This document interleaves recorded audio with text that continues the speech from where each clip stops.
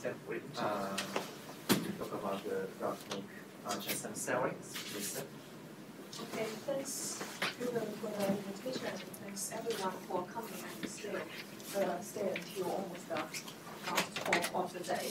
So today I will talk about the fractal version of Chern-Simons in 3D and higher.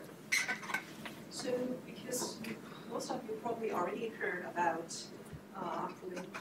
some introduction about fractons in Princeton and Andrew's talk, so I can go through this slide very quick. So fractons throughout my talk correspond to some new type of quasiparticles, which contains restricted mobilities. These are still quasiparticles, which means they must be deconfined once you breed a quasiparticle and its antiparticle and spatially separated parts. This shouldn't cause divergent energy. However, it is impossible to move a single quasiparticle without touching the other quasiparticle or without going through an energy barrier.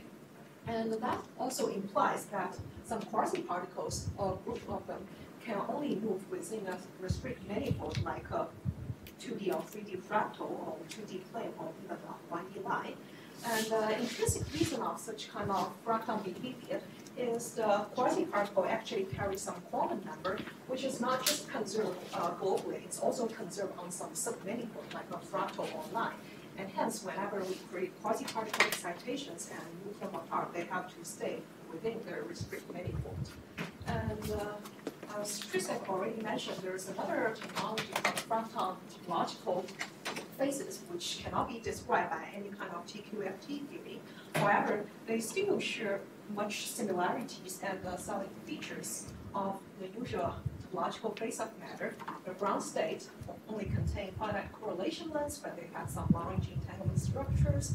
And the quasiparticle can carry some fractional quantum number, and they can have some non-trivial grading statistics in 3D and higher. And in addition, the ground state degeneracy, there's some non-trivial topological. It's not a topological degeneracy, it's a global degeneracy which cannot be lifted by any local operators. But such kind of ground state degeneracy will scale with the system size in a sub-extensive way for type 1 fractals, and it also geometry dependent. And this excludes itself from the usual TQFT descriptions. And the study of fracton actually starts with some stabilizer code of quantum information models, and they can be finally generalized to some CageNet models, which I will not describe or mention today. And there is a pretty rough and incomplete classification of stabilizer code. We can roughly classify them in two ways. One type of stabilizer code can be called as the CSS code, which means the Hamiltonian is just a sum of some local cluster interactions, and there are only two types of cluster interactions. One cluster interaction only contains sigma x operator, so there are some something like 16 or even 18 number of spins interact together, but they always interact in a sigma x channel. And the other type of interactions only interact in the sigma z channel, and that's all you can expect from the Hamiltonian. So the well-known X-cube model, the bosonic checkerboard model, and the type 2 CSS code like the Ha code or Yoshida code all belongs to such kind of CSS code because the stabilizer interaction either all have X interactions or only have Z interactions. And the other type of stabilizer code called the non-CSS code, which means like the Chern code or the cube octahedral code. For each spin cluster interaction, there are both sigma x, sigma y, and sigma z operator involved. And even you do some local basis change for some sublattice, it's still impossible to write them in terms of the form of the CSS code. So now we have almost infinite number of these quantum stabilizer code, which are exactly subtle models, and their quasiparticle excitation really have such kind of fractal behavior.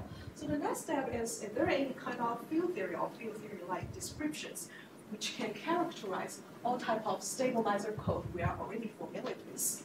And we know it's not a topological field theory, but to get a good effective field theory which captures the fractal natures, we at least have three minimal requirements. First, such kind of field theory, if written down, should at least captures the fractonic nature of the quasiparticle excitation. And second, because we are looking into some fracton topological order where quasiparticle excitation in 3D can have some non-trivial grading statistics. We hope such kind of field theory can capture the fractionalization and grading statistics. And we know for fracton stabilizer code, we have some global degeneracy, which is system size dependent or geometry dependent. We hope once we write down this theory, the ground state degeneracy and its scale dependent can be immediately calculated like the, we can find some type of Wilson line operator or Wilson membrane operator which help us to calculate the global degeneracy. And throughout the past few years, there are lots of development for that. First, for most type of CSS code where the Hamiltonian only contains either sigma x interactions or only sigma z interactions, most of them can be written in terms of the general electromagnetism where Henry Gromov already mentioned. We can regard them as a general system with a general U1 symmetry such that charge is conserved on some submanifold. And once we gauge such kind of theory, then we get a general electromagnetic theory. And second is what I will focus today. It's called the Fractonic Chern-Simons theory. It's not a usual Chern-Simons theory because it's not a logical quantum field theory, but it still inherits most of the important and silent features of the 2+1D Chern-Simons theory, although we are in 3D and higher. And upon fixing all of these Fractonic Chern-Simons theory can be written in terms of non-CSS code, like the Chern code or the quantization code. And third, there are some higher rank BF theory description for fractal phasor matter, which I probably don't have time to mention today. So first, because Henry Gromov already mentioned the multiple theory and the general electromagnetism descriptions for lots of fractal stabilizer code. So we just go through this slide very quickly. Let's see how can we use a general electromagnetic theory to describe the XQ model or other CSS code. Because we still call it electromagnetic theory, so we must have two essential components. First, we need a charge, and second, we need to define a flux.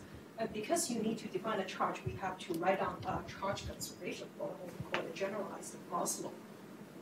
So here, in three spatial dimensions, we define three types of electric operator.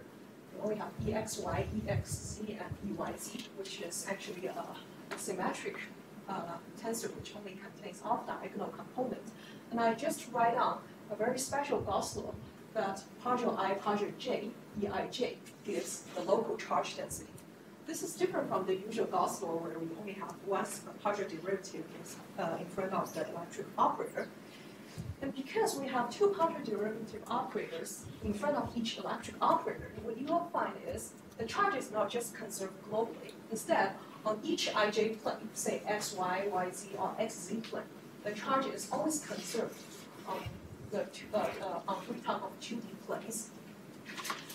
And once you have the charge conservation law, we can define a conjugate variable, conjugate operator, which is the gauge connection operator, which is the conjugate partner of this electric field.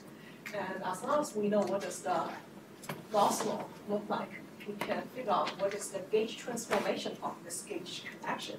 And usually, the magnetic flux operator is the lowest order gauge invariant operator we can write down. So for such kind of gauge structure, there are three types of magnetic flux operator we can define. They are all point-like excitation, even it's 3D. And although we have three flux operators, we'll find the sum of three types of flux operator gives you 0, and that means only two of the flux operators are independent. And here, because the charge is conserved on any arbitrary ij plane, that implies whenever we have a charge excitation, it is impossible to move them in any direction. Because if I have a charge and I move it up, this will violate the conservation law on this plane. If I move it around, this actually violates the conservation on this perpendicular plane. So there is no way for you to move a single charge particle without touching the other, mainly because such kind of motion does not respect the subsystem charge conservation law. And it is the subsystem charge conservation law which gives rise to such kind of fractal behavior. And now back to the stabilizer code. Now we already write down the electromagnetic theory, which contains a Gauss law, which contains a flux operator, and we can just imagine we have some Maxwell theory of that. And now let's go into the simplest case. Let's only consider a Z2 gauge theory. such that the charge density can only take either 0 or 1 value, and the magnetic and the gauge field operator can only take either 0 or pi. And then we can write the electric operator and the gauge connection operator in terms of the polyspin operator sigma x and the sigma z, and the polyspin algebra exactly reflects the conjugate relation between this electric field and gauge connection. So now the Gauss law should be written in terms of some sigma x operators, and the magnetic flux operator should be written in terms of sigma z operators. So on a cubic lattice, let's rewrite such kind of local Gauss conservation law in terms of the sigma x operator. That becomes a 12 sigma x operator living on the hinge of a cube, and they interact in the sigma x channel. So this is the Gauss law, and if we violate the energy minimum of this stabilizer, that corresponds to creating a charge excitation. And remember, charge is always conserved on a 2D plane. That is why we cannot move a single charge. And same, the magnetic flux operator finally can be written in terms of the sigma z operator. And these are 3 types of magnetic flux operator, which involves 4 sigma z terms interact on each vertex in the sigma z channel. And if we violate the energy minimum of this stabilizer, this corresponds to creating a flux-like excitations. So now it is very clear. In order to write down the fracton theory, if we just think about the Maxwell theory or untwisted theory, all we need is we just need to write down the general electromagnetism, such that first it contains a Gauss law. We just define some electric operator and write down the Gauss law. And this D1 can correspond to any differential polynomial, which we already introduced an hour ago. Because it is a differential polynomial, it contains different order of partial derivative terms. And to keep the dimension consistent, there should be a coefficient in each term of the polynomial which carries a dimension. This means a UV regularization is very essential, so such kind of differential operators can be well defined on the lattice. And now, what we need to do is we have to choose the appropriate differential operator such that the charge density is not just conserved globally, it's also conserved on some manifolds. And once we figure out how to choose the differential operator or differential polynomial, almost everything is done. As long as we have a special differential operator for such kind of generalized Gauss law, then we know what does the gauge transformation look like, and we can define the lowest order gauge invariant operator as the magnetic flux operators. And the simplest theory we can have is just a magnetic flux fluctuation plus a Gaussian constraint. Yizhi, I can always make some linear combinations, right, of these DIs. So this is unique up to going to linear combinations, right? Yes. So in principle, it doesn't have to be a sum of different powers. Sometimes you may be able to. And hence, if you want to hit them and relate with the CSS fracton code we are familiar with, then the Gauss law can finally be written in terms of spin cluster interaction in the sigma x channel, because x operator corresponds to the electric operator, and then its conjugate operator, the gauge connection, becomes the operator. So any magnetic flux operator can be locally written in terms of a spin cluster interaction in the sigma z channel. And because the magnetic flux operator always commute with your Gauss law, that means no matter how complicated these clusters are, every 2 clusters must commute with each other. So that's a commuting projectors, and the spin cluster interaction, although you feel it's very complicated with some unspeakable horror, it's exactly solvable. You can get a ground state and the excited state readily, because every 2 terms commute. And hence, most of the CSS code can be written in terms of such kind of generalized electromagnetic theory. Then the problem is what happens if a stabilizer code, a fracton code, is a non-CSS code, like a Chern code, where the only cluster interaction is on such kind of FCC lattice, and there are both X, Y, and Z interaction on the same cluster. And no matter what kind of sublattice transformation to be made, such kind of structure always maintains. Do we have a way to describe such kind of non-CSS code like Chern code? Another question question is, which is pretty important, is my previous statement about the generalized electromagnetic theory. If we only focus on the ZN gauge theory, then we know it's a gap phase, and that corresponds to some fracton stabilizer code. But once you go into the U1 limit, and I assume the gauge field is compact, then we have first, such kind of U1 phase is usually gapless, then we have to take care of the instant of event because it's a compact gauge field. But unfortunately, in most cases, like those X-cube model, their U1 limit, the instant of event is usually relevant, and that means you cannot have a deconfined U1 fracton phase. What you will obtain is to get a confined U1 fracton phase because instant will always proliferate. The next question is it possible to construct a very stable deconfined U1 fracton phase, or do we have a special way which can simply kill all of the instant of event? So to reach these two goals, we actually construct a Fractonic Chern-Simons theory, which is a time reversal of theory for fracton phase of matter. So what does it mean by Fractonic Chern-Simons theory?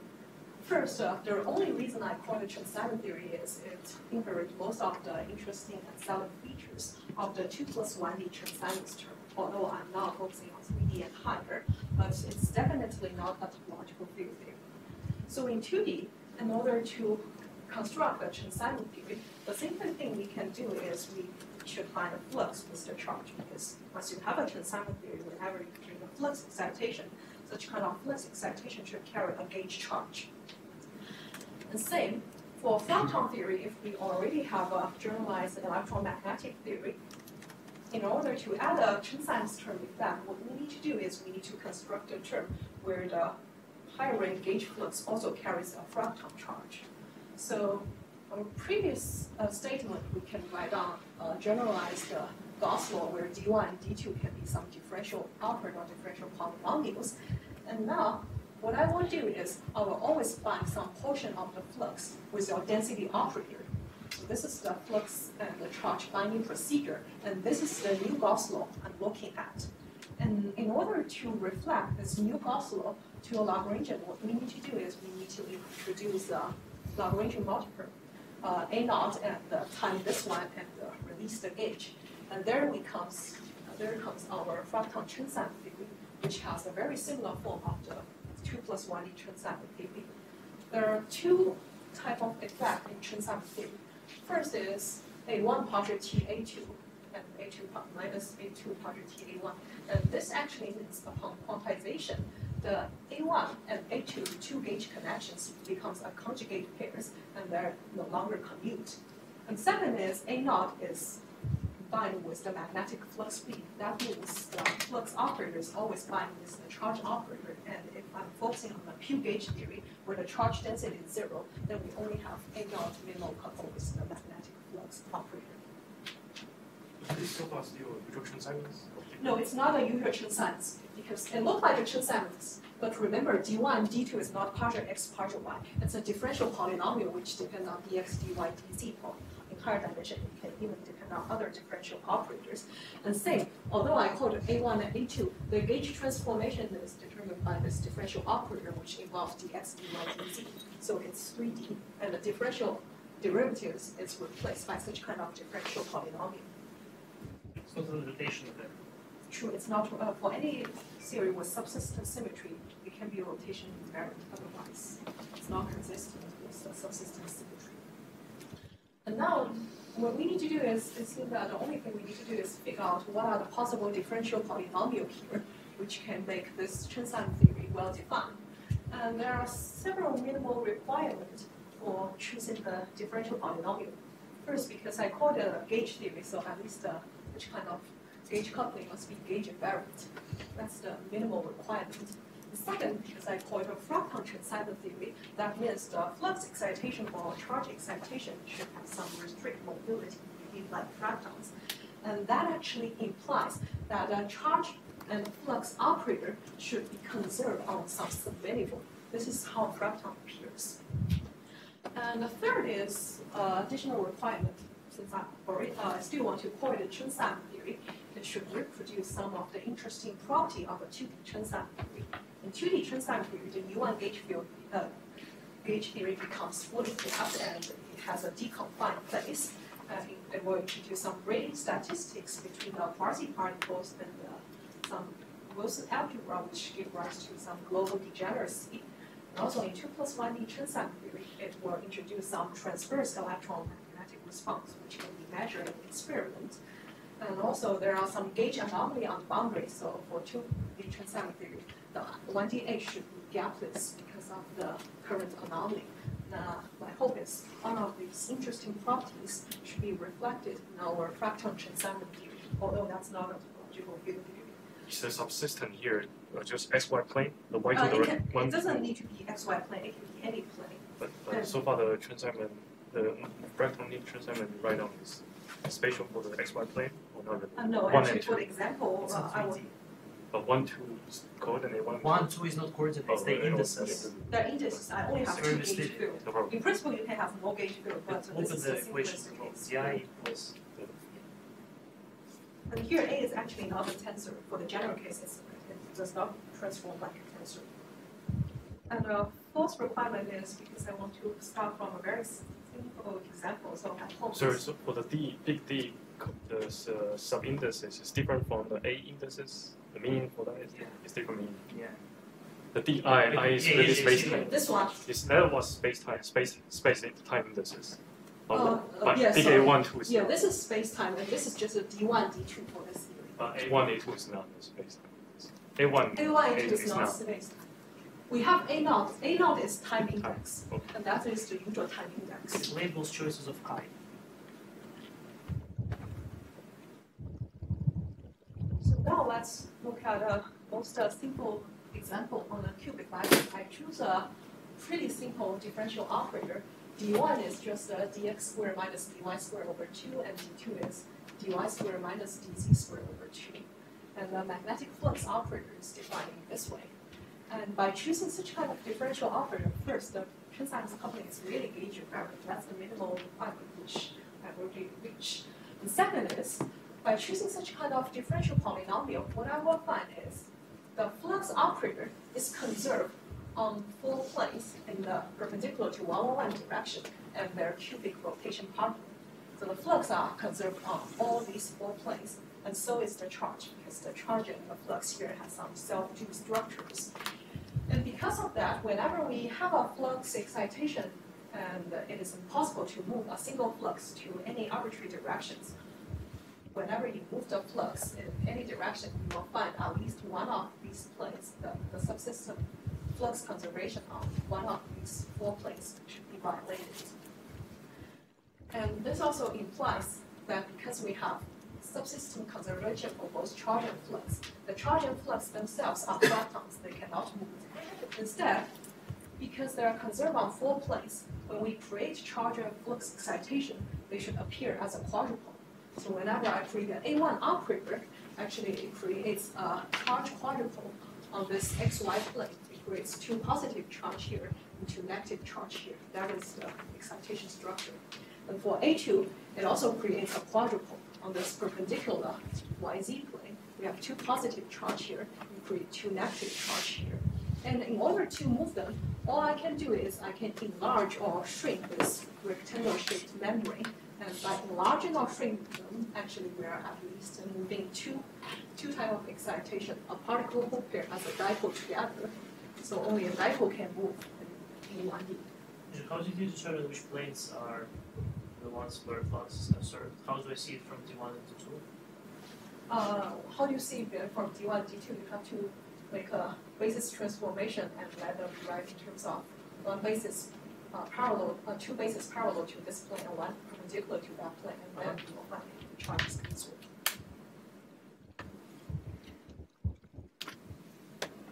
Or actually from this charge structure, you'll also see, because 1 plane is this triangle, and you also always have a particle hole pair on this plane generated by this triangle.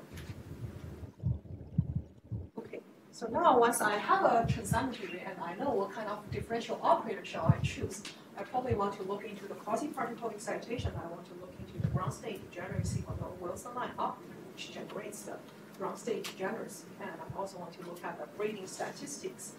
And in the usual Chern-Simons theory, this can be done by figuring out what is the Wilson line operator. So here, what the next step we want to do is, if we have a Chern-Simons theory, what is the Wilson line operator for such kind of fracton Chern-Simons theory? Here, for this theory, we actually have 6 types of Wilson line operator which can move in the I plus j or I minus j direction. So for example, if I create a Wilson line operator along the x plus y directions, I add all of the A1 operator along the straight lines. What I will find is such kind of Wilson line commute with all of the terms in the Chern-Simons theory, but at the end of the Wilson line, what it does is it creates a particle pair oriented in x minus y direction in a perpendicular direction, and this should be regarded as a dipole excitations. And because it's a Chern-Simons theory, whenever we create a flux, we have charge, and once we have charge, we have flux as well. So here it's actually a charge dipole, and it also carries flux, so it's a flux dipole as well. And in order to move this dipole and the other anti-dipole spatially separate part, what we can do is we can enlarge or shrink this Wilson line operator, which must be a straight line operator, to spatially separate them apart. Second, because A1 and A2 do not commute after quantization, that means one Wilson line and the other Wilson line do not commute. So in principle, we can define the reading statistics, which I will not elaborate here. And third, because we have Wilson line operators, remember these Wilson line operators are straight, which means one Wilson line and its parallel Wilson line partner are actually independent. And by counting how many independent Wilson line operators can we generate, we will get ground state degeneracy, which do depend on the system size, and it also depends on the geometry termination of your theory.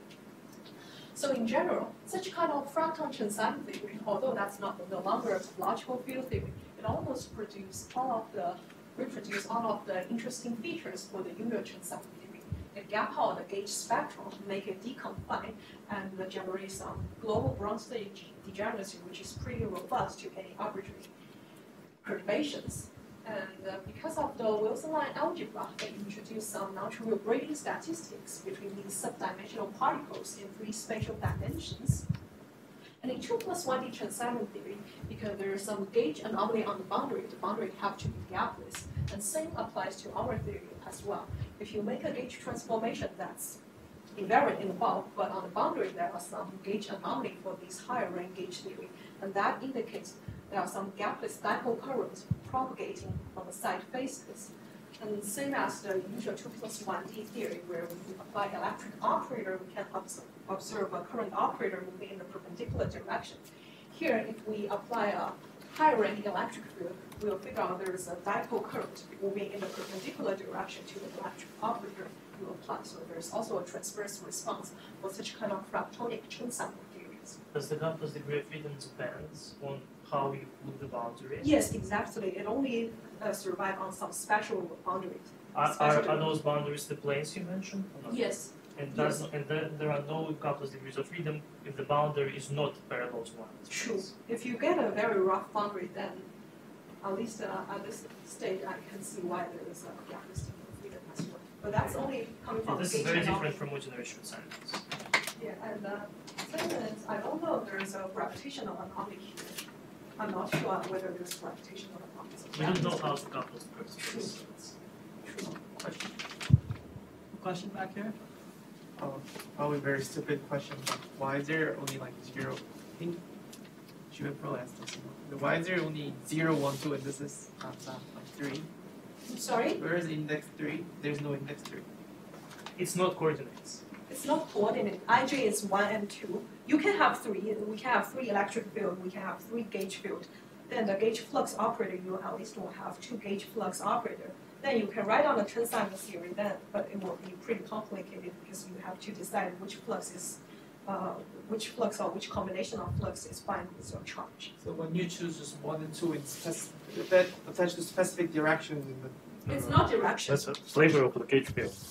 I see. That's the flavor of the gauge field. But what's the coordinate? When you write A1 partial 0, A2, what coordinate you choose?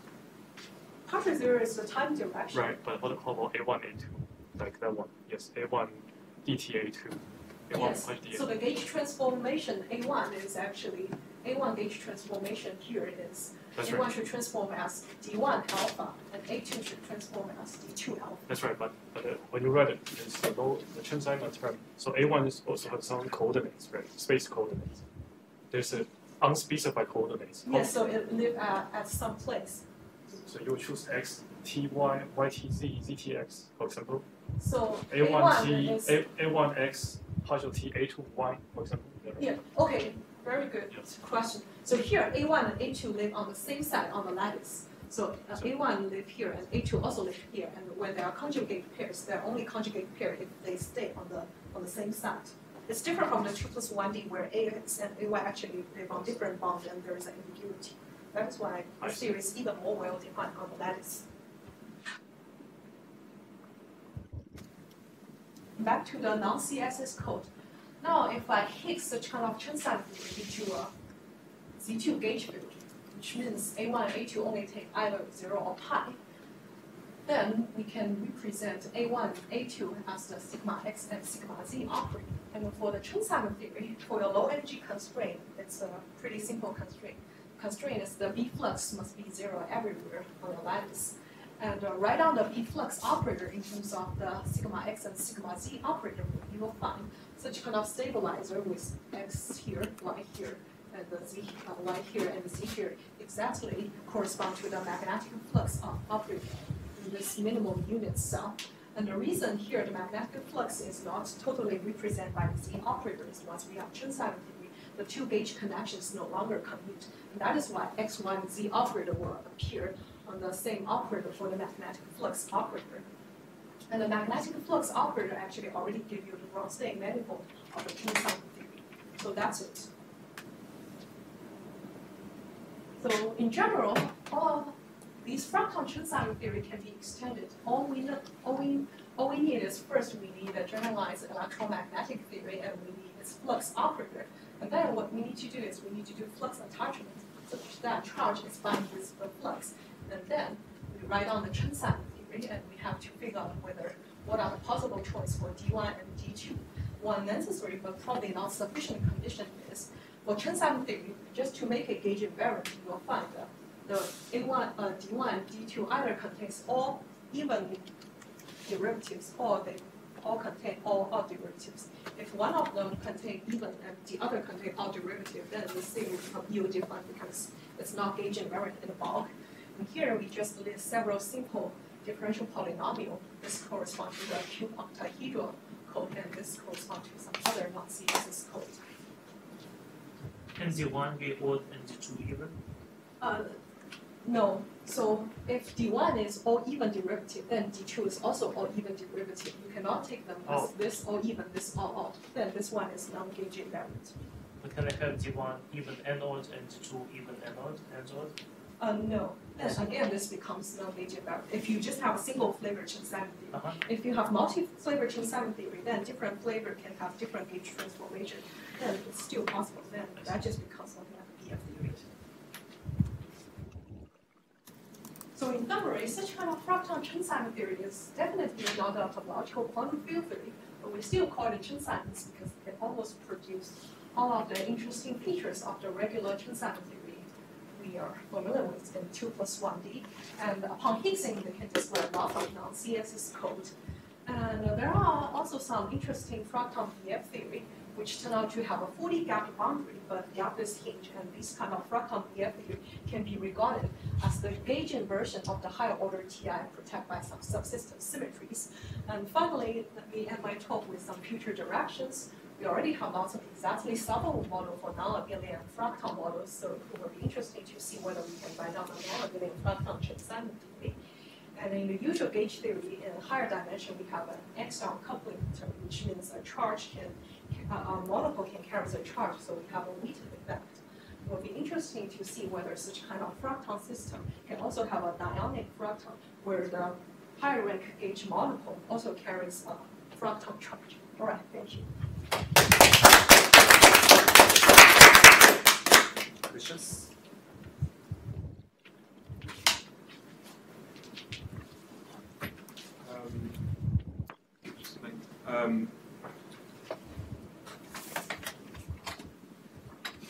I was going to ask, so the case where you have the gapless edge modes, in the foliating language, should I think of them as by stacking 2D integer quantum Hall effect states?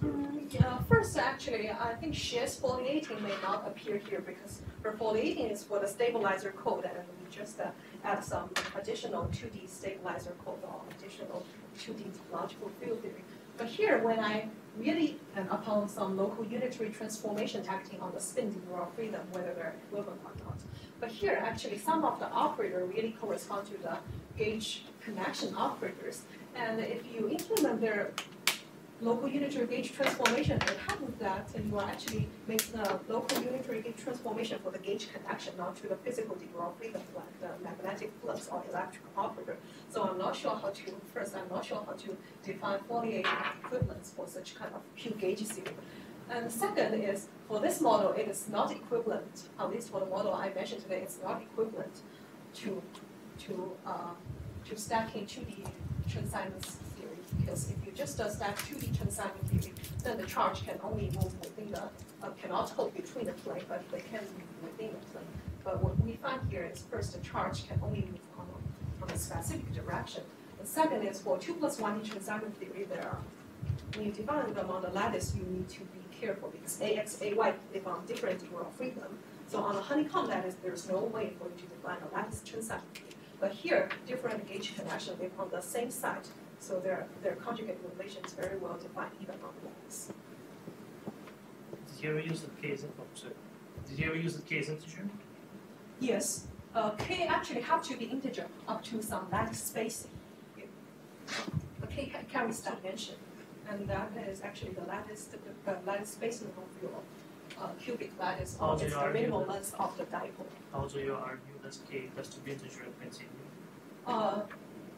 In continuum, first in continuum, the theory is really ill-defined because when we say dipole, we need a minimal length of the dipole. If the dipole can approach each other, then they just become particle co-pair each approach each other and annihilate. So without a minimal UV regularization, I don't think this theory can be well defined. And only on lattice we can argue K